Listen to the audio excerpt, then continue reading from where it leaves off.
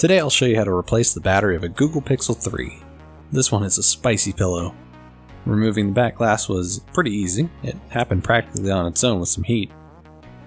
Under the back is a long folded fingerprint reader ribbon held under a plastic bracket with 2 Phillips head screws.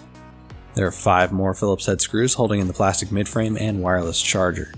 This entire phone feels like it was just thrown together, as if construction was an afterthought. Almost all the screws are different and randomly sized, but at least they're all Phillips heads. Disconnecting the battery is pretty important. We've also got to disconnect the power and volume buttons, as the flex runs slightly over the battery and tearing it is not fun. Google has some pre-installed magic pull tabs here. They're kind of like Apple's, just way thinner. Sometimes these can be pretty magic, sometimes not. So we'll have to go under. The battery isn't swollen, just ballooned. The inner cells should be intact with only the outer shielding inflating.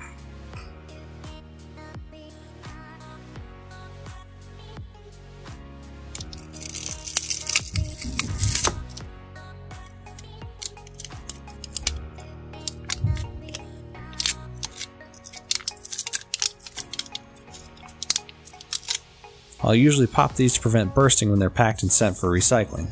Let's take this outside. I've never had a battery explode or catch fire on me in all the years of repairs, but I'd kind of like to see one do it. No explosive excitement today, I guess.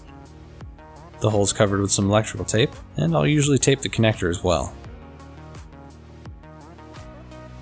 I'll lay down some double-sided adhesive in strategic locations inside the frame.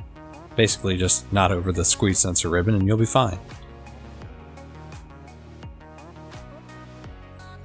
The new battery fits perfect in the frame, and make sure that the power and volume ribbon isn't stuck underneath. I'll get the mid-frame and wireless pad laid back in place, then replace those 5 screws. This would make a really cool transparent phone. Just with all the gold and black going on, it would look great.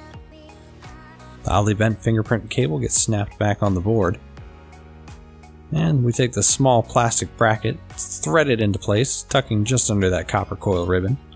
2 more screws and we're ready to stick it back together. This one is all fixed up and got much thinner in the process. Is this phone weight loss surgery?